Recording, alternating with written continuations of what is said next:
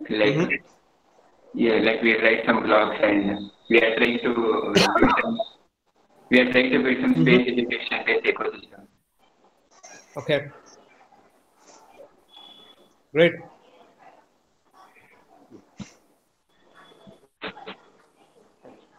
Yeah, sir, today we will generally discuss a question which is asked by the students, which may be Mm-hmm. school students as well as the university students. Right? So Mm-hmm. it's basically based on the its future, means how can they pursue their future in space technology or space based startup. So most of questions are related to that field. Okay. Yeah, sounds good. Yeah, yeah. And yeah, ISRO Fans Club having a 7 member of team right now, and we are looking forward for the to giving the space education to the school student as well as the university level student. But for the university level student, we try to give the hands-on experience, like to make the rockets, to make the satellites in the very nanoset or picoset, right? Mm-hmm. So in the 2 or 3 months, we will go forward for the hands-on experience. But for now, in this pandemic, we just give the space education to the school student. Okay, sounds good. Yeah, yeah. Which city are you based in? So Where are you based? We are not from uh, different. yeah, it's just online platform. But in the 2 or 3 months, we are starting our one office. In that, we work together, all these team members. Yeah, but where are you based now? As in which I'm city? from I'm from Yeah, Mysore, Okay. Karnataka. okay. I am from Gujarat. Oh, okay, okay. Yeah. So our all the team members are from different cities. Like some are from the Madras, some are from the Bengal, some are from the Gujarat. So there's the different state students in our team, Okay. and only yeah, and only 2 members are undergraduate, and all the other members are from the schooling. Oh, okay, okay. Yeah, yeah. So this meeting is recorded now, and at the 6 p.m. We will live on the YouTube. Mm-hmm. Right? So Vaibhav, it's hand over to you, and yeah, Yeah, please go yeah, ahead. sure. Yeah. Yeah. Yeah, so shall we start? Yeah, yeah. We can start. Yeah, I'm ready. Okay, sir.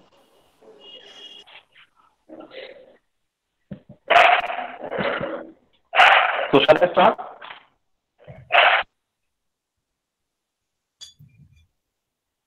Yes, please go ahead.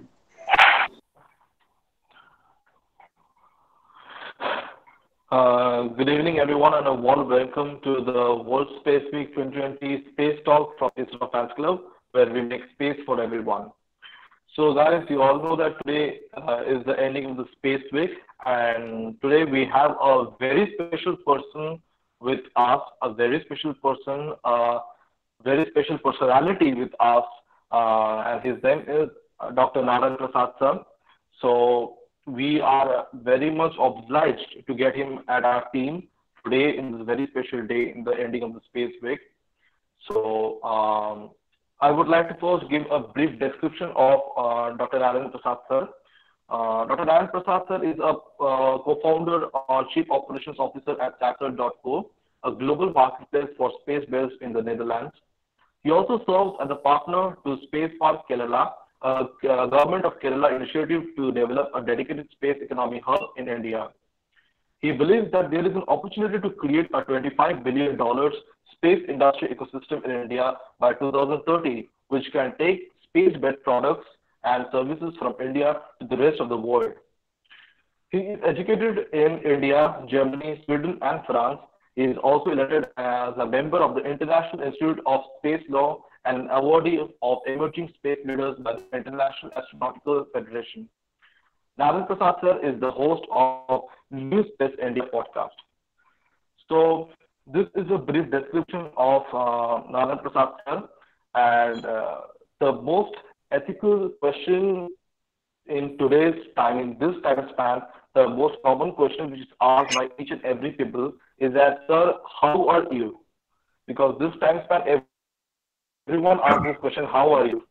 Yeah. Yeah, I mean, we haven't, got out of the house for a while. So 6 months. I live here in Berlin, in Germany, and we had a very brief trip just after the lockdown, and things got a little better to Denmark. But after that, things have gone back to the second wave of coronavirus here. So we're just, home, working from home, and luckily our company only deals with software, so we can have our colleagues work from home without any problem. But many other companies may have some problem because they either produce hardware or have to deliver some components to their suppliers, to their customers. So we've been lucky because we do only software. Absolutely, sir. Absolutely. So in this period, in this coronavirus period, means everyone is couldn't get the education, means physically, means they have to always attend their online classes, which is a very dilemma for each and every person. Means they somewhat affect it affects the brain also, and for that, and someone is also very frustrated because they couldn't get many opportunities in space science. Okay, and they are getting frustrated that what would they do in the future. Okay, so like this, many questions we gathered today from all the students from India, from many students of India, from many parts of India. We gathered the questions which we are going to ask you today. So, Mhm. sir, are you ready for the Q&A session? Yeah, I'll try to do my best. So let's Okay, see. sir. Okay, sir. Thank you so Yeah. much, sir. Okay, sir. So the first question is, sir, according to you, what are the different space education opportunities available in India? I would say the options today, as I see it, are good, but may not lead to direct employment on a reasonable basis, because unfortunately, like the limitation in India is that even if you get educated a lot with respect to satellites or space, or even if you put your own efforts, there's not much of a big industry that might appreciate your skill and can take you in, right? So therefore, it has a reverse effect on education, because parents might ask young kids and students and to take up careers that are more secure by becoming software engineers or electronics engineers, or physicists or whatever XYZ, which can have them better opportunities in terms of shots at better jobs. Because of course, ISRO does not hire more than like 300 or 400 people every year. Every other institute that does space science, including, let's say, the Indian Institute of Astrophysics, or ICER, or many other centers like IUCA or so on, they may not hire more than 100 or 200 people every year put together. So which means that in India, if you want to look at the government realm, maybe there are 600, 700 jobs that come up for space related stuff every year. And the private sector is still very small and very niche. I don't think even the private sector, we try more than like 400 or 500 jobs every year in the sector, which means that the real, like, the job market for somebody trying to do space science or space technology is not more like than 1,000 people a year who would like to get in. And those are like the 1,000 lucky people possibly who want to get inside the industry. But you will find that there are millions of people who want to get into the sector. They have like either want to become astronauts, or scientists or engineers, or other aspects of space science and technology. So the only way to kind of solve this is to step up the industry base, so that you have more and more jobs that are being created every year. And that will have, of course, a reverse effect by opening doors to people who want to then take up careers. And it will also probably help parents to support young people to to take those career opportunities up, and to take some risks so that they can try to grab those opportunities. Yeah, absolutely, sir. Thank you so much, sir, for your answer. I think the person who asked this question has got his answer, will get his answer very nicely. Thank you so much, sir. So, sir, the second question is my personal question. is that so there are two categories of people available. First category being students who like space extremely and actually carry out their future in space, means they can choose space as their career option. And the second category of people is that some people are there who love space but are actually afraid to pursue it as their career. So, what suggestions do you have to the second category of people?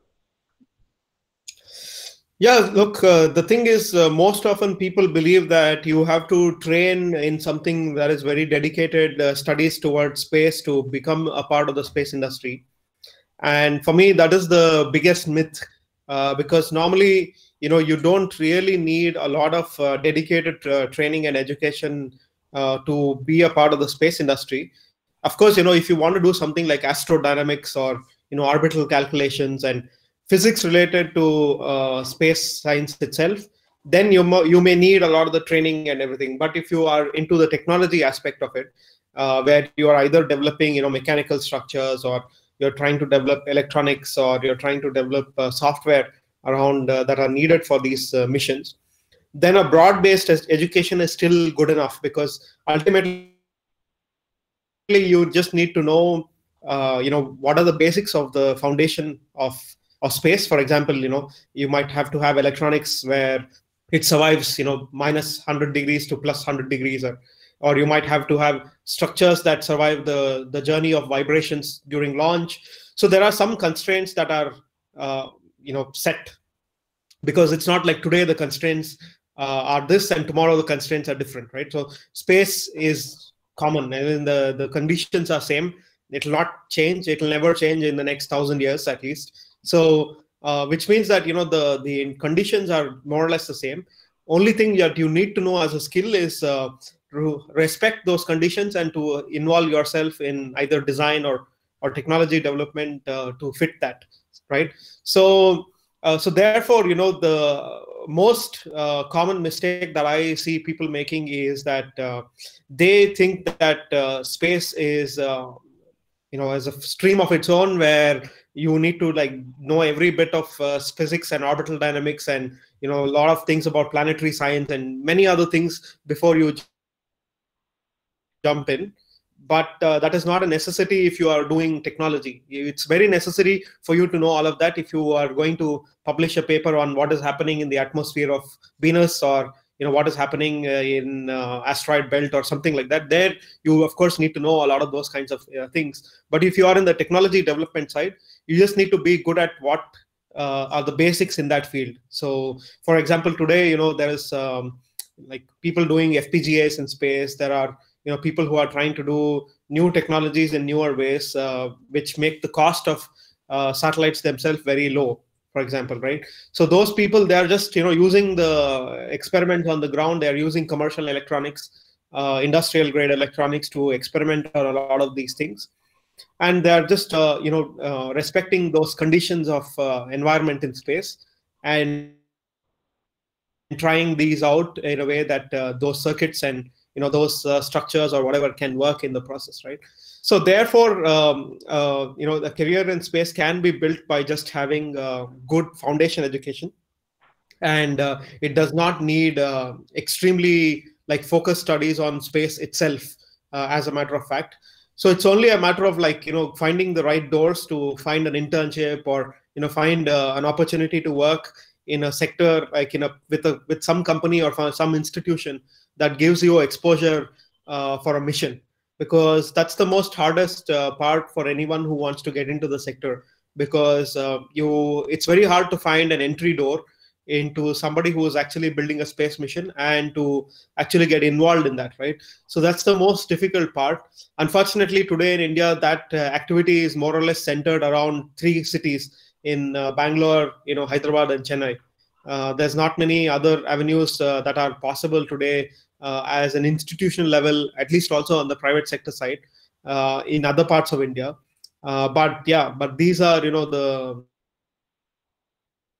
hotspots of activity today, and that's where I think people are lucky if you are in one of these cities, or are able to move to one of these cities to pursue an opportunity with some of the companies that are up and coming.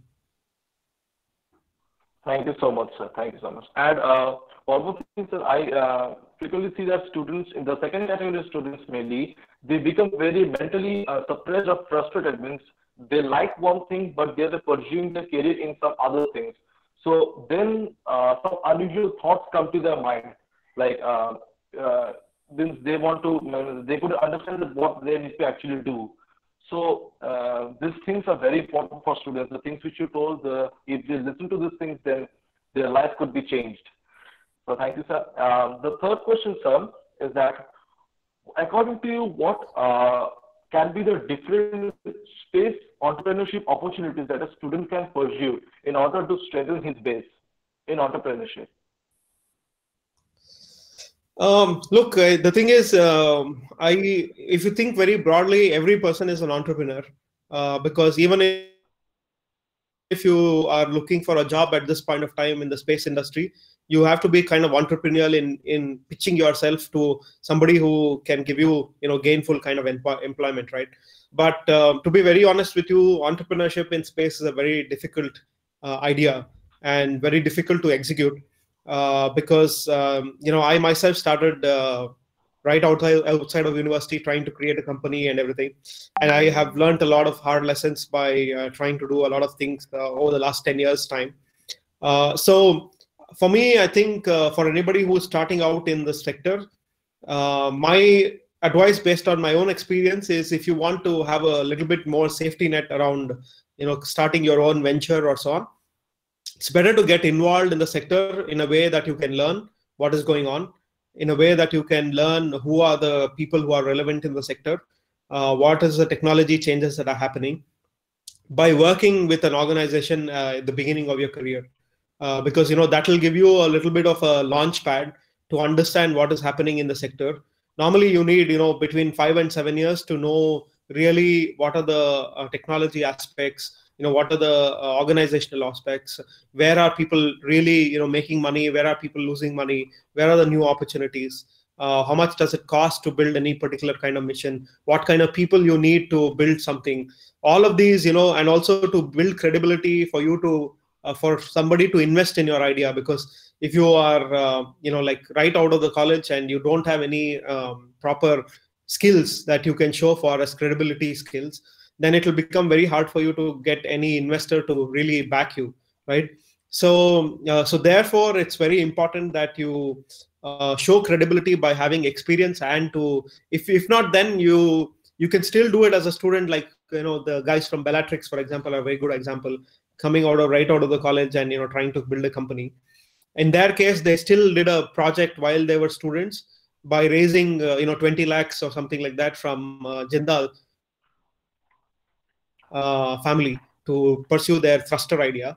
So it shows that they were willing to go outside the realm of academic curriculum to be able to do something that is outside the box, which are their own original ideas, to show intent that what they are trying to do is credible by building some hardware and showcasing that, right? So most often I think problem is that most people, they end up creating PowerPoint companies.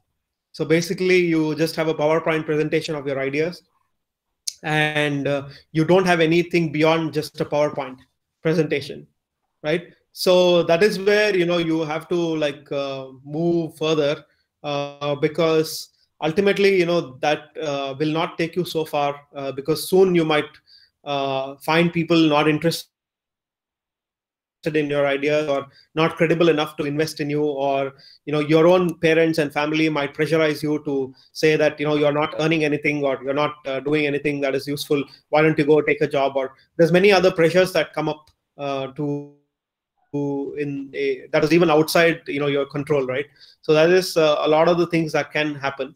So therefore my advice for anybody starting out who don't want to risk a lot, of course if you have a strong family background, you are able to sustain a number of years without really your family depending on you for their survival or so on, then it's always luxury for you to try a lot of things by your own. But I would imagine that more than 90% of the students will not be in that category in India. and it will be much difficult for them to support all these kinds of things while they have to support their family or whatever, right? So that is how it is. So you have to kind of respect the local situation and your own environment, and also your own setting, because if somebody in the US is trying to say, I'll become, I don't know, Mark Zuckerberg or something like that, you have to know that Mark Zuckerberg's family is already millionaires possibly before they would allow him to experiment on something like this, because even if he loses 1 or 2 years, there's nothing happens for them. They have the basis to just go back to do something else. But yeah, that's where I think you have to kind of respect a little bit of your own background, so that you have the balance. Otherwise, you might best be trying to copy somebody, and that copy may not be very exact. So you might not be knowing what is the background all of those people. And then you might say, okay, if that person is successful, why am I not? But you wouldn't have studied the reasons why that person is successful, just beyond the technology and so on. So therefore, you have to kind of know where are your beginnings, and everything should be a small step in that matter. So that's where you have to reflect. And it's always good to build a team, because I see a lot of people coming up with their own ideas, and often space missions and anything related to space, not normally, no one person can do it. It's always good to build a credible team around you who have complementary skill sets. So if you are good at I don't know, programming or something, to get 10 other people also good at programming is not a good idea. It's good to have a diversity in the team where you have different skill sets coming in, and they're complementing kind of each other. And that way a team will also support each other in ups and downs. And so otherwise it becomes very easy for somebody to get demotivated, saying, I am trying so hard and I am not getting any results, or so on. So therefore, building a team around you who can also not just support the development, but also keep up the morale while things are down, is also kind of very important. Yes, sir. Absolutely, sir. Absolutely. And during the situation, most of the people have a tendency to go towards financial stability. So everyone is starting with entrepreneurship or startups or something like that. Yes, absolutely. Okay, sir. So the next question is that how to start a space company from nothing, and also how to make a great team, how to stabilize the team. Yeah, so the best case on how to start a space startup is, if you have a problem that you see that you yourself face, or you identify a problem that somebody else faces, and not just a problem that somebody is willing to pay for to be solved. And that's the difficult part, because you might say that this is a problem, and the problem is that like, for example, I might have a problem that when I order groceries, I want it to be delivered the next 60 seconds afterwards. So now I order the grocery, I want it delivered in 60 seconds because I know I've run out of salt or whatever it is. But if the grocery store tells me, if I have to deliver to you in like 60 seconds time, it'll cost you 1,000 rupees for me to come and deliver it to you within like 5 minutes time, for example, and the salt itself costs 10 rupees per packet, then it doesn't make any sense, because I'm not going to be paying 1,000 rupees to the grocery store to give me salt in 5 minutes time, right? So it's a problem because I've run out of salt, but I'm not going to be paying 1,000 rupees to get it delivered in 5 minutes time. So that is the kind of typical let's say problem set that comes to everybody, because a lot of people might identify problems, but very little people will identify problems that somebody is willing to pay for to be solved, right? So those are very two different things there. And so therefore it's difficult to find ideas that people are willing to be to pay for to be solved. And that's the goal of any entrepreneurship venture. And the crux of it is this: find something that people are willing to pay for to be solved. And those can be done in small steps. Those can be done by creating small proof of concepts, by showing people small steps that you've tried to put together in and breaking it down in a way that people can connect to that you are going to solve a bigger problem, and solving it in smaller pieces but earning money through the course of it, right? So that is something that people can think of, and so on. The most difficult part, alongside finding problems that people will pay for to be solved, is putting together a team, because entrepreneurship is a very difficult venture in that sense, because people might lose interest very quickly if they don't see the kind of results that they intend for. And today, the problem is, in the last 10 years, there's a lot of hype around what is a startup, and why startups are great, or so on. So this is all, I would say, a lot of hype around startups themselves. But you have to know that most often startups don't have money, they don't have resources, they don't have many other things that are there. For it's only like the glory that people you see on the social media, often talking about all the things. Apart from the social media updates, they will have nothing more or less, or 90% of the time. So therefore, it's important to, like, one, have people who have the same kind of vision but different skill sets. Because if you have the same kind of skill set and the same kind of vision, it doesn't work, because you don't have the complete array of skill sets that is needed to solve a particular problem. And so therefore, it's important to have, like, a similar vision but different skill sets to be able to solve the problems that come up in that particular area, right? And also, a lot of us are very good engineers, or very good scientists, or very good physicists, or whatever it is. But of course, a startup needs somebody who is a business person, who knows how to sell ideas, and sell customers, and how to sell, get money from them, and so on. So it's always not good to get a collection of technology people and say we are going to build a startup, because that almost never works out. Because normally engineers like to, like, be perfectionists, and in that case, you might not have any person who really knows how to handle customers, how to attract them, how to get them to sign up, how to pay, how to get them to pay to you. So those are also very important problems to solve, where you have people around who of course, the technology or the particular product that you're building becomes the core of it.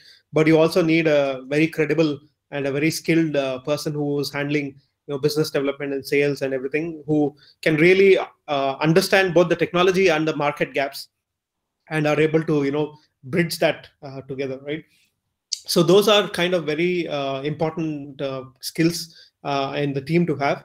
And the last thing that I would like to highlight is one of the most important is actually also the ethics of founders, or the founding team itself. Because let's say you have today a team that you are putting together of 5-6 people, and the team is where you are 100% committed, and somebody else is 20% committed, or 30% committed, or somebody is doing 10 other things on the side to make themselves comfortable, then not dedicating time to you while you are struggling, putting your 100%. Then there's a mismatch in your team, and soon that will reflect, because it'll show in the results over time. After 6 months, you'll be wondering, why did I spend so much time, and why hasn't somebody else spent so much time in getting the same sort of results that I have? And then a lot of the cracks will come up in relationships between people within the teams, and so on. So it's very important to have very foundational ethics of all the team members should be very the same, and people should be able to, like, communicate each other, even if they have problems between them, in a very open fashion, to work them out, to then build something sustainable. But otherwise, all of this, if it is not very transparent, then it will show over time, and of course you will just fizzle out, not having to continue any of this. Yes. Thank you so much, sir. Thank you so much. So the next question which I'm going to ask you, sir, this question is asked by a student of computer science. So he has literally appeared in front of you to give him some ideas. So I'm reading the question. So I'm pursuing BSc Computer Science second year. Is there any chance for me to join and work in space sector after completing my PG or PhD? If so, please give me some ideas. It will be very helpful for me. I am very enthusiastic about space and universe and about to join ISRO. Just want to join ISRO. Yeah, I mean, there is a tremendous amount of opportunities. Only it depends on where you want to contribute. Because today, if you look at a lot of the hardware, it is moving towards software-defined hardware, which means that people are looking to in ways in which things can be reprogrammed, reconfigured. Software to be uploaded to on board of satellites, even if they have flown already. And those are some of the aspects that are very core and key. You can imagine, in the recent SpaceX flight, for example, they had a touch screen for astronauts, which is the first time in like 50 or 60 years that even astronauts are using touch screen on a rocket. Think of how much software reliability that kind of mechanism should have. While people, switches are always easy, right? You can operate very easily, you can fix them very easily. But today, the sector has gone to such a level where, even astronauts are using iPads on like space station or whatever to be able to do that, right? So there's an incredible amount of opportunity in that case. There are, of course, today also a lot of opportunities in things like data science, artificial intelligence. That is all having a lot of new opportunities in the space sector. For example, there's a number of companies, even in India, for example, that are using satellite imagery to build insights on, let's say, how much agricultural land we have, or how much forest cover we have, or many other such aspects. And there, you need a skill set of knowing how to process that imagery. And today, there's even people who are doing cloud-based technologies like Amazon or Microsoft Azure or many others who are entering the space sector by providing cybersecurity products to space data or so on. So there is tremendous amount of opportunities that are up and coming. Now the question is, how do you shape your skills in your domain in a way that it suits the requirements of these companies. That is where I think you need to do a little bit research to know that if I am let's say a computer science person and I like satellite imagery, I can learn geospatial techniques and image processing techniques to be able to build a career around machine learning and artificial intelligence that goes into satellite imagery and satellite video, for example. And if I'm somebody who is let's say doing software and I want to get into a little bit more of the hardware side of computer science, then I can learn a little bit of FPGA or ASIC or something like that, where I can do a lot more of the embedded hardware based computer science work than let's say pure software work. So it really depends on which you think is of interest to you, and where you can see yourself shape. And the best is, of course, to simply open up a jobs portal, which space companies are putting their requirements for, and looking at the list of requirements that they have to see if you match that requirement. Because if you are able to open up a job portal and say that here's an entry level job and this is the skill set we are looking for, and if you match that skill set, that means that you have the skill set that the industry wants. And so even if you are 2 years ahead of graduating, you can simply open up a job portal in one of the space industry outlets and just see what are the skills they are looking for. And then you can spend the 1 or 2 years to build up that kind of skill set, to say to these people, whenever you're ready to graduate or whenever you're ready to take up the job, you can then say that, okay, I prepared for it for 2 years and I know that this is what the industry is looking for. Yes, sir. Absolutely, sir. Thank you so much for your answer. The next question is asked by a person. The question is, recently I heard about Agnikul Cosmos, a Chennai-based startup raising funds, and it's also trained by IIT Madras Incubator. Can you please tell me the procedure to get into incubator, and can you please tell me how to raise funds? Yeah, so the thing is, most often the guys from Agnikul Cosmos, for example, I think they got into the IIT Chennai accelerator because one of the professors from IIT Chennai supported their idea, and he then helped the company to be a part of the accelerator or the incubator program there. But generally, what happens is you need to have, as you say, the credible idea, a credible team, and present that. And there are, of course, incubators in IISc, IITs, and many others where you can present yourself. But again, it comes down to this credibility of the team and the idea, which will get evaluated and which will get supported. But you also need to be a little bit strategic on where you will get yourself incubated, because the reason why, for example, Agnikul Cosmos went to this IIT Madras accelerator is because they have a combustion lab there, which they run. And IIT Chennai has that combustion lab, which is a unique lab, which will help them do a lot of the propulsion related tests for their launch vehicle. So which means that they don't need to really invest in those infrastructure, and can simply use the resources from the lab that they have, right? So this is the kind of thinking that you need to have in a way where you need to look at what the incubator is going to give you, because most often none of the incubators in India will give you crores of rupees to build any product that you want. They will probably just give you a little bit of office space and maybe a little bit of money to work with, but most often it's just to have a look out for what infrastructure that they have that you can use, that are beyond just office space.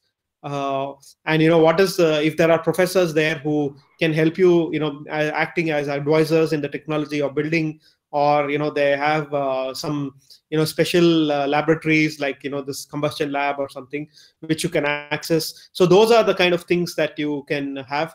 But of course, if you are in IIT Chennai, or you're in IISc, then of course the credibility also builds up in the ability for you to also maybe get some investor attention,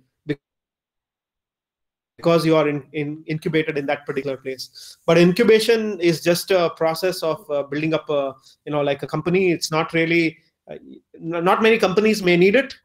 Some companies may need it, some companies may not need it. But it's a choice. It's not compulsory that you have to go to an incubator. But if you go to some of them which have these kinds of things that they can offer you, maybe it makes sense, because otherwise you may have to invest your own money in building up a lot of the infrastructure. Especially makes sense if there are labs that you can use through the incubator and pay very little for that. Yes, absolutely. Thank you so much, sir. The next question is, what was your journey of starting up SatSearch.co? Can you share some details on how the company works, and how did you get the idea to start a space tech company? Yeah, so SatSearch, began in 2016. It's been already 4 years since the idea took place. In fact, the idea began at a hackathon. It's a 2-day hackathon in one of the cities in Germany called Bremen, where basically some people came about and said, let's do a 2-day hackathon in 48 hours. Let's see what we can build that may turn out to be a company. And SatSearch came about this idea because our team had a thought that basically there's no centralized place where people can look for components or suppliers. And the idea in the 48 hours was to build something like a Google search for the space industry. And of course, the idea won like a prize at the event. But we wanted to kind of continue building that and see if they can actually build a company around it, where we kind of help engineers to find suppliers and components, and at the same time we can help suppliers to do business using our platform. We spent almost 3 years looking at what are the possibilities for us to monetize, because we ourselves had to look at how do you actually build a business or model around this, because anybody can build a directory where they have suppliers and products, but it's very difficult to ask people to pay for that, to access that thing. So we had to learn a lot around the idea of how do you build a business model around this, and how do you put together something sustainable and scalable. So we got also some help from the European Space Agency by us entering the incubation program there. So we entered the European Space Agency's business incubation program, and we spent 2 years really talking to a lot of people, understanding the industry a lot, understanding what will people pay for and what will people not pay for, how much can people pay to be on our platform on a monthly basis or a yearly basis or so on, and talking to a lot of experts on even on the sales side, how do you actually build a model of sales that can work for your company. So we spent a lot of time around all of this, and fortunately we had a very complementing team, because we had one colleague who comes from the computer science background, and he was taking care of all the technology development. We had one colleague who's really coming from ideation of the product itself, and how the product should look like, and based on his own experience could give a lot of insight. And for example, me, I had spent a lot of time talking to a lot of suppliers over time, and I knew, for example, who can we approach as customers for, or how do you build a sales model around all of this a little bit. So we put together all of this, but it took us about 2.5, 3 years to come up with a model that is scalable in a way it can work.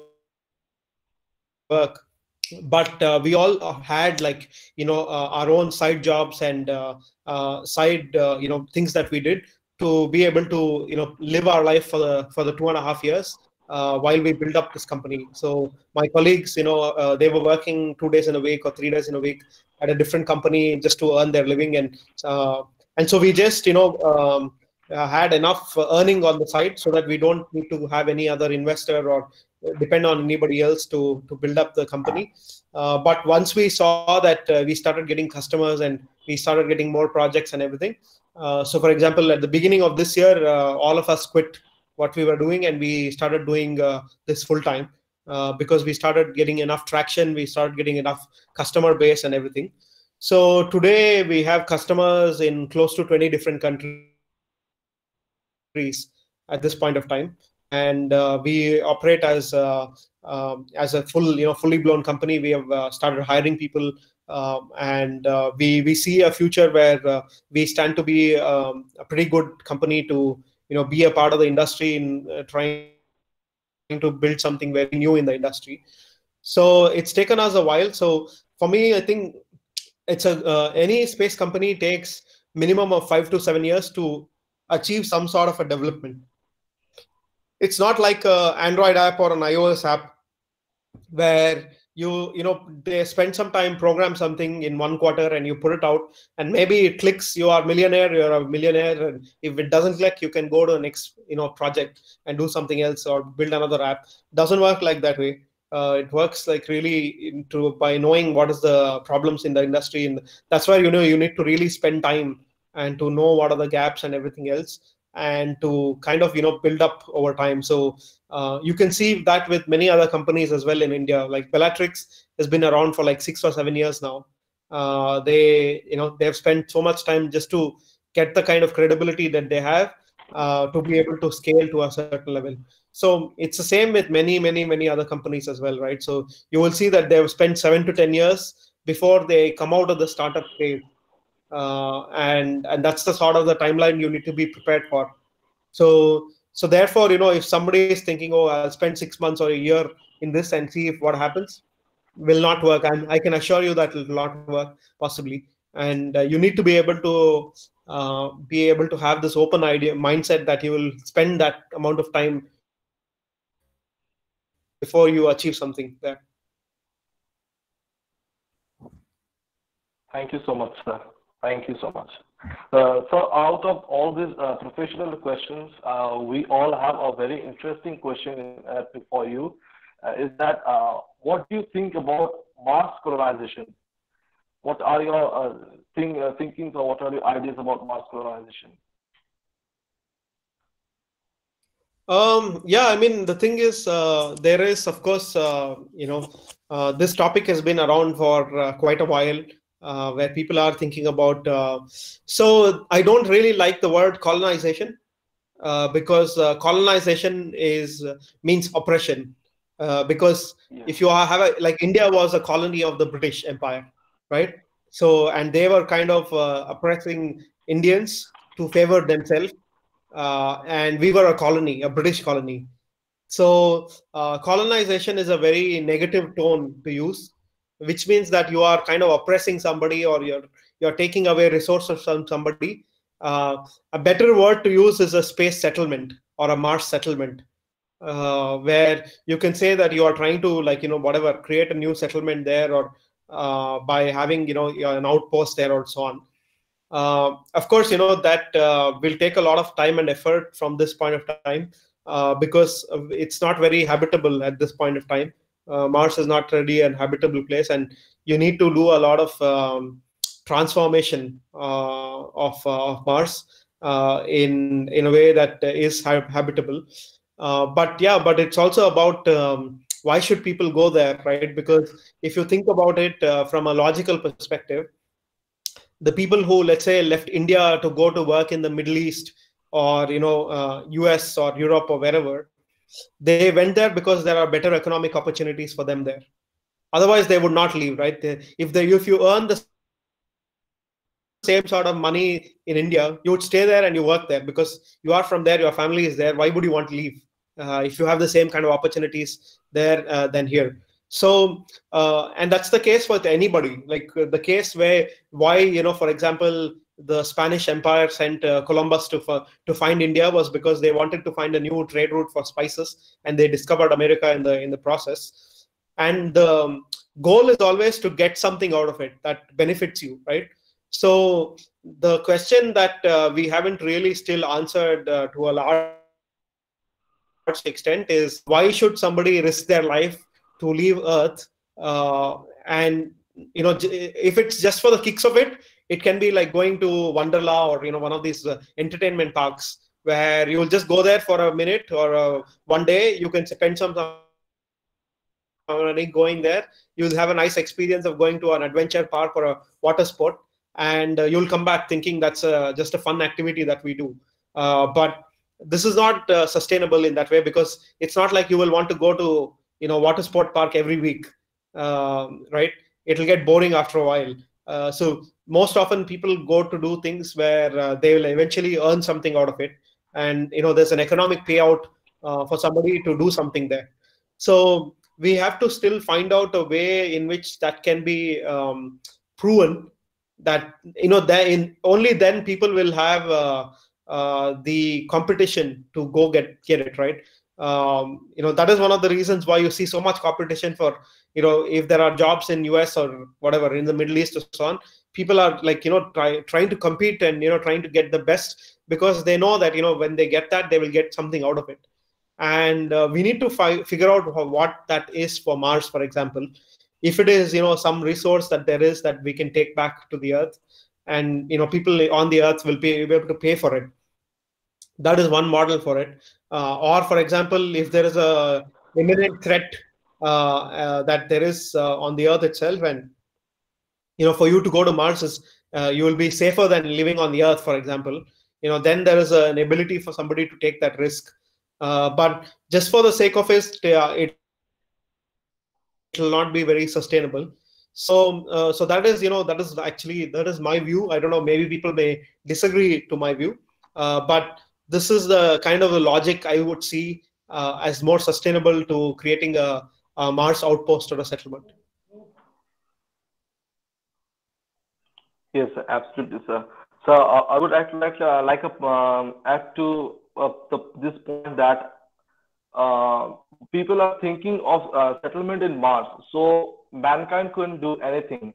So if they are thinking of settling in Mars, so they can also make this Earth to a better place to live in. They can also make this Earth a place to live in. So there's no point in saying Mars if Earth is only our place, so we can make a better place from this situation. So the next question is, will amateur rocketry workshop ever be initiated at India? Yeah, I mean, there are already several teams that are doing amateur rocketry in India. There is a company called Rocketeers, which provides model rockets, and maybe they even will try to do amateur rockets workshops, or maybe larger amateur rockets as well. You can talk to them. There's another initiative called Star in Surat or some place in Gujarat, where they are trying to do also amateur rockets, and they are trying to do these model rockets as well. So, and there is of course SSCRD, I think, is also trying to do something in amateur rockets and amateur rocketry as well. So there are of course few of them that have come up in the last few years that are trying to tackle this opportunity with respect to amateur rocketry. I'm sure that there'll be more coming, but it's not like it's not present in India. It's definitely present. People just need to go and find them. Thank you so much, sir. Um, this question, sir, which ozone sensor is perfect for balloon-borne space exploration project at an altitude of 40 kilometers? To be very honest with you, I have to look it up by myself because I'm not an atmosphere expert. Yes, I'm sure that there are these different radio zones or whatever ozone zones that are available to look at the environment there. But the problem is that today it's actually quite difficult to go to 40 kilometers. Whoever asked that question, it's actually quite difficult to go to 40 kilometers using a high altitude balloon. So I myself have been involved in high altitude ballooning for a long time, and most of the cheaper rubber balloons can do hardly like 15-20 kilometers, and only if you have helium balloons that are very very expensive, and helium itself is very expensive. Only if you have some of these helium balloons that are quite expensive and very high quality ones, they may go up to 30-35 kilometers. But that's something that to keep in mind. yes, sir, absolutely. Yes, sir. So next question is, now since LEGO is being constructed in India, how will it affect the space research in India, and how could undergraduates in India could aim to work for it and be a part of this amazing development? Yeah, again, this is there are two ways to be involved in it. One is you get yourself involved on the technology side, where people are involved in the construction of the whole Lego stuff itself. There you are looking at more of the like not really space hardware. You're then looking at just hardware on the ground that can be developed in that sense. So it may not be really a space job there. It's more of the core electronics and computer science backgrounds that come into place at that point of time. But I guess there's an opportunity for people who want to get into like science, the space science part of it. They may have an opportunity to do experiment backed like science in India, because most often people are doing a lot of the theoretical work, and they are using either theory building used based science, or they're using some results from some of the satellites, or some results from some of the other particle accelerators or whatever. So but then in this case there's a unique opportunity, because we will have the infrastructure ourselves, that there's been new set of people who are going to come up, who are going to run the facility to provide original results and original scientific analysis, and possibly some original results through all of that. So that's where I think it will be very niche, but I don't think so. Again, it's not something that will generate hundreds of jobs in that sense. It might generate hundreds of jobs in the construction of the whole thing, but the scientific community that will use the whole thing and then will produce the results or analyze the results will be a few tens of scientists. Yes, sir. So the next question is, asked by a CSE artificial intelligence expert. Sir, I am in the CSE artificial intelligence and machine learning sector. Does this information carry any role in future space endeavors? Yeah, I mean, this is something that we already discussed in that sense, where I already talked about how satellite imagery has a direct implication for machine learning. So, for example, today, if you want to count, let's say, how many aircrafts are grounded around the world, you can build a machine learning model that is based on satellite imagery of airports to identify aircrafts as objects and to then count how many are grounded and then correlate that with the overall number of aircrafts, for example. So that's just one example. There's incredibly more number of examples that you can give. People like many of the trading companies in financial trades, they use a lot of this kind of machine learning algorithms already to tell what is a footfall in a particular store. For example, in Walmart or IKEA or whatever, how many people are coming and going, for example, to know how much trade is being done there. There's a lot of those kinds of machine learning based models that are up and coming. More recently, there's a Norwegian initiative to map the forest cover around the world and how it's been changing or increasing or decreasing. And you can see a lot of that kind of global scale models that will come up to monitor resources, to ensure we are sustainable in the future, and the climate change, it decreases the effects and the rate at which it is decreasing. So you can build a lot of the solutions that uses satellite data and sensors in a way that there are outcomes that will be helpful for people to make decision on top. And so that presents a lot of opportunity for sure. Thank you so much, sir. Thank you so much. The next question, sir, is asked from a student of grade 12th. So he asked that as a student of grade 12 from CBSE board, what course or competitive exam should I clear so that I could enter space research? Also, what are the eligibility and qualities required to take up a career in space research? So if you are in like the 12th grade, the best case scenario is you enter the Indian Institute of Space Science and Technology, or you enter the one of the ISERs or so on, where you're doing physics, or in IIST's case, you are doing something related to space technology or space science. That's where you can directly get into the space theme and learn a lot more, which are dedicated to space studies. But of course, that's not the end of the road. You can still do a lot of the specialization in electronics or computer science or whatever, XYZ, physics or chemistry or biology, because also today you have astrobiology, astrochemistry, a lot of other sectors that are coming in as well. So it's only a matter of how do you want to, which theme excites you more, and what excites you more, and how do you link that with the space sector. Yes, sir. Absolutely, sir. So this is a question, my personal question is that what are the opportunities that an astrophysicist can get in India? Means what are the job opportunities for an astrophysicist in India? So I mean, there are very challenging. I think the job opportunities are quite challenging because the number of research institutions are very less. You might find some opportunities in IUCA, or in IAA or Raman Research Institute or PRL, and maybe a couple of other institutions. But beyond this, there are quite limited opportunities. So you have to be mindful that these are the premier kind of research institutions for you to get involved in.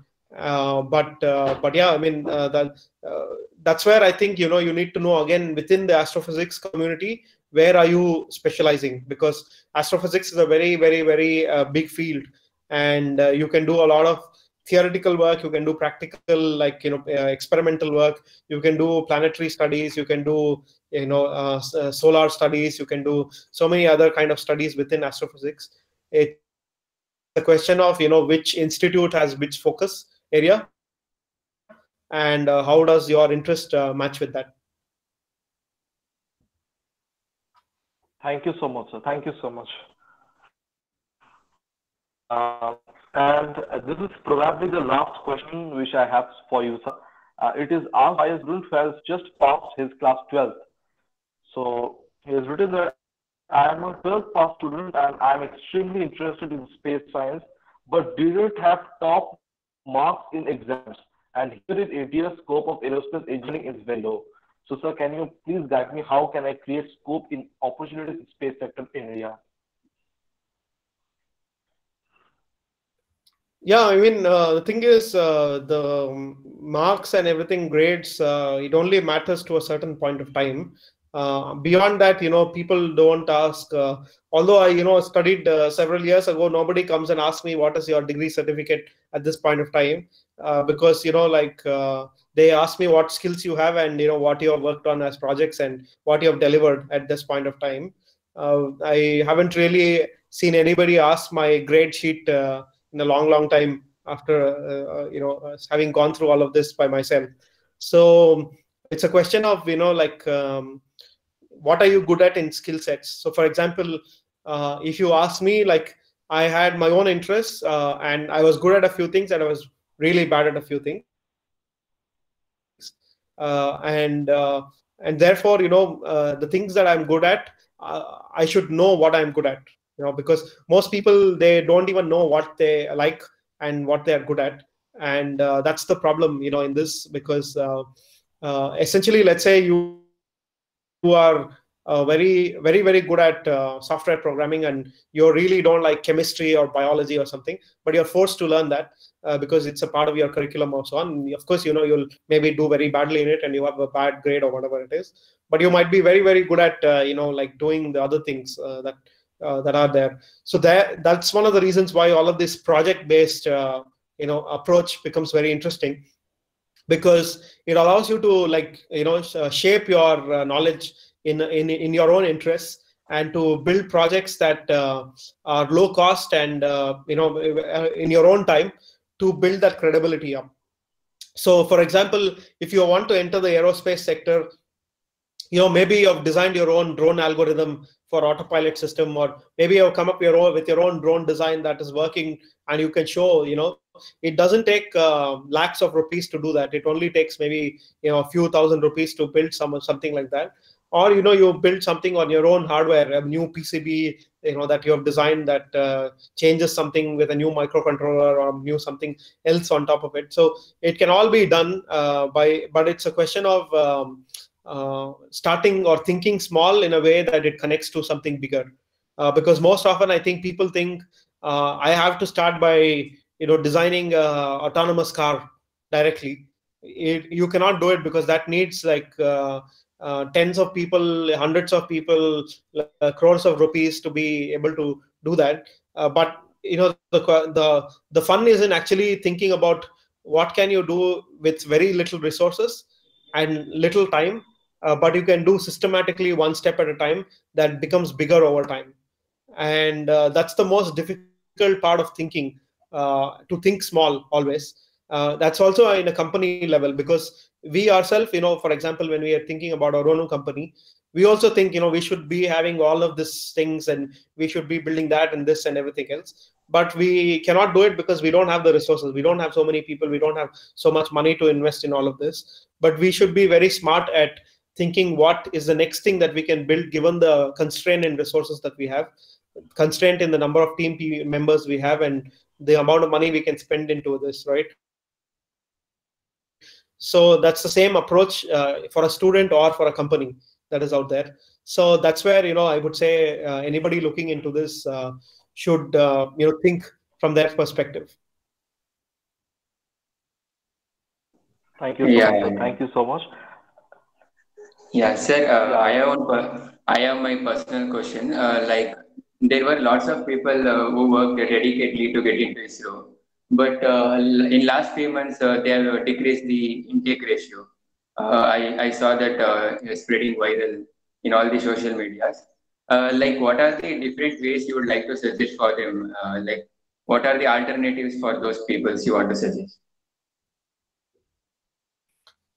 Yeah, I mean, the thing is, look, coronavirus situation means that maybe the government is not having as much tax revenues as it originally has, which means that it will have a direct impact on the number of scientists being employed at ISRO. So I do see this trajectory where number of engineer scientist positions that are created in ISRO will reduce because of this financial impact on the Indian economy. The the way I see it is that there'll be more opportunities in the startup and the private sector world in the next few years than ISRO itself, and that is how ISRO is also trying to support the private sector, because they know that there are constraints to how much money they can ask the government every year, and how many new positions that they can create, and how many missions that they can build. And if they can kind of empower the private sector to take up a lot of the kind of the activities, and they focus on more on the research part and the like the usual delivery of the satellites and the services can be offloaded to a lot of these industries.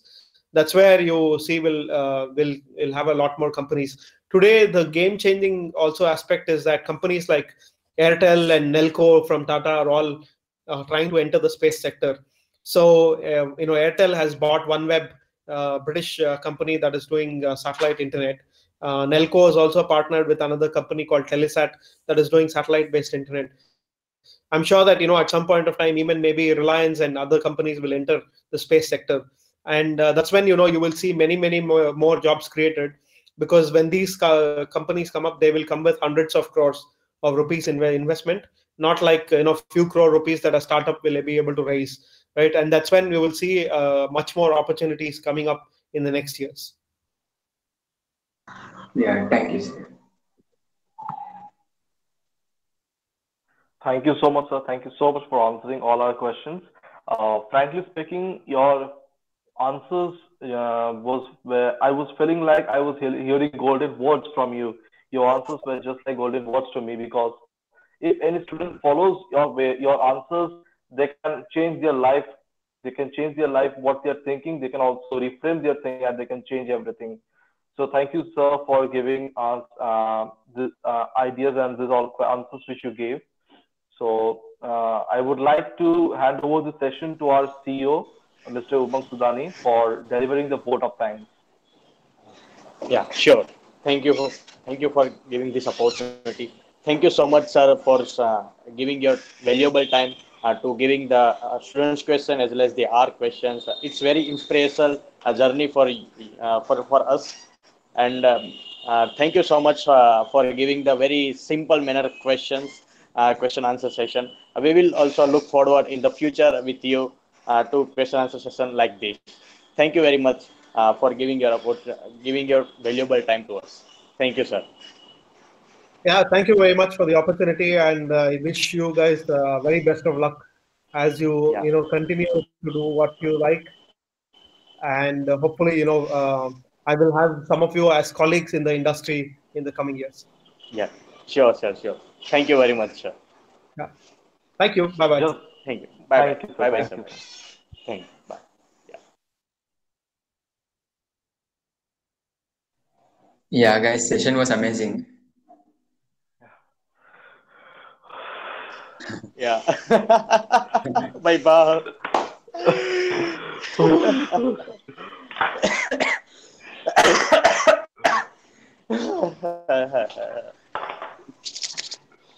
Yeah, it's Yeah. cover only. Yeah, 1 and 3 hours, 1 hour and 3 minutes. Amazing, I amazing. have Yeah, I have came so many questions, because I was seeing the